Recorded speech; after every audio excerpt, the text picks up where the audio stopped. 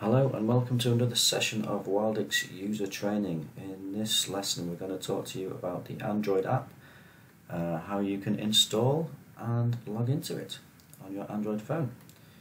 So let's get going. Let's find the Android phone. Here we go. Now the first thing you need to do for the Wildix app is to go to the Play Store, and in the Play Store we're going to search for this Wildix collaboration. You can actually just search for Wildix and you should see it on the list. Once you've searched for it, you're going to click the install button. Okay, click install. Now it's going to download. It's about 57 megs to download. It downloads quite quickly, but it might take a few seconds, maybe even a minute or two to install. So I'm just going to pause while it installs so you don't have to waste time. Okay, we've been waiting about 45 seconds now. Collaboration should be installed pretty soon. When it installs and it's completed, you'll see that this cancel button here to the right changes into the word open, and that will allow you to open the app.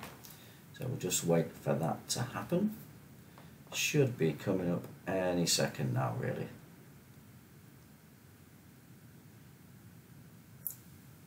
Here we go. Nearly done. There we go. So you click to open the app.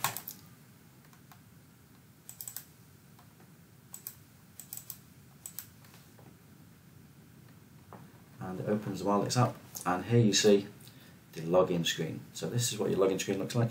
You have domain, username and password, and this is all the information you need to log into your app.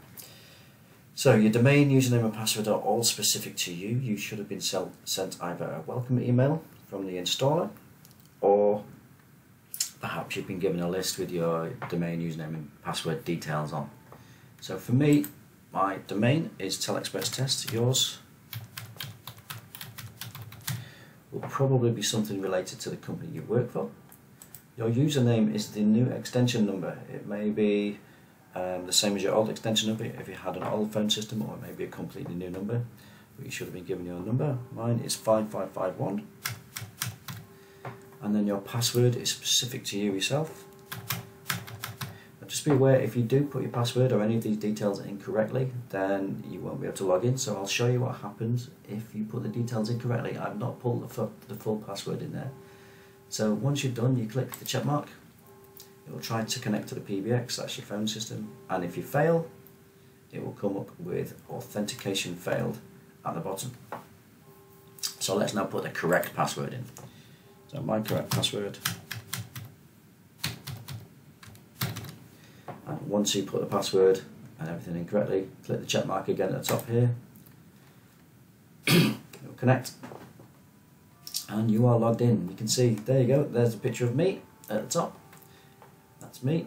And the first thing you do, the first time you log into the app, you'll get a few pop-ups.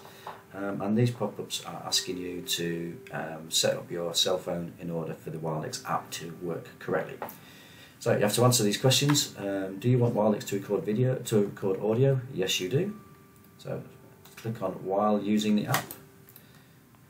Then it will calibrate. Here's a few beeps. And then, do you want Wildix to send you notifications? Well, if you have a missed call or voicemail, you want to know about it, so you click allow. Do you want Wildix to access your contacts? Now this is talking about the contacts that are stored in your cell phone itself. So if you have business contacts in your cell phone that you want to access, or even contacts at home that you want to call, then you would say allow. If you don't want to be able to access the contacts in your cell phone, then say don't allow. No one else can see the contacts, it's just for your cell phone, but it's entirely up to you, allow or don't allow. I'm going to click allow. Allow Wildix to access the device's location. Again, it's up to you. I will say while using the app. You don't have to allow this, but I will say yes while using the app. Allow Wildix to make and manage phone calls. It is, after all, a phone system, so we are going to allow phone calls. Allow Wildix to find, connect to and determine the relative position of nearby devices. So any devices that you want to connect, Bluetooth devices for example, if you want to be able to find them, you click allow. Okay. And the last one, DND access. So DND means do not disturb. If you read the screen, you can see basically what it's saying is, if you're in a phone call on your Wildix should I turn your cell phone into do not disturb? If you don't want to do that, click Not Now. If you do want to do that, click Settings. I'm going to click Settings to show you what happens. It opens up a Do Not Disturb permission screen. And you go all the way down to the bottom, find Wildix, and you turn on the button here, just to the right here, and you click Allow. Okay, and then you can click either of the back buttons to go back to the main screen. And that's you logged in and ready to go to make phone calls. When you have finished for the day and you want to log out, or if you want to log out the app at any time, you click on the bottom right, this cog icon just down here, and that takes you to your settings. And then at the top there's a little arrow pointing out. You click on that arrow and that logs you out, and you click yes to confirm, and you will be logged out of the Wildix app. So that's the Android app on Wildix, logging in and out, and installation. Thank you for listening, and we'll see you again.